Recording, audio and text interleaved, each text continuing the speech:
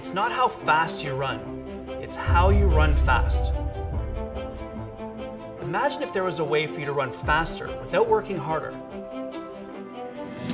to run farther without being fitter. There is a way. Technique. Coming up on Knowledge and Performance.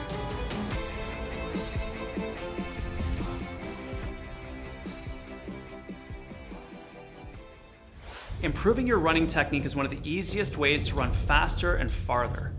Basically, the more efficient your stride, the less effort you'll have to exert. Good running mechanics increases how efficiently you convert the energy from your muscles into forward motion. When you improve your technique, you optimize the energy cost of running, or running economy.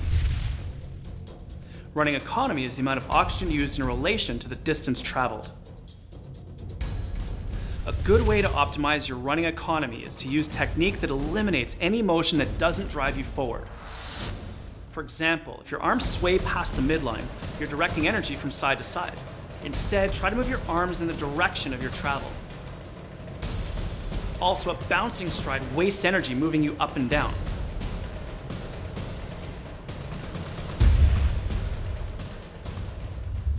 Posture also has an impact on your running economy.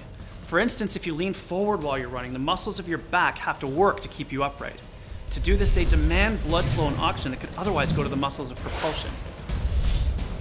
Good posture is when the head's directly above the shoulders are above the hip, and the spine is in a natural alignment.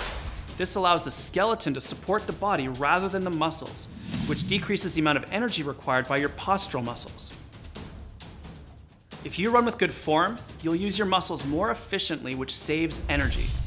For that reason, you'll feel energized, relaxed, and less tired during and after a run.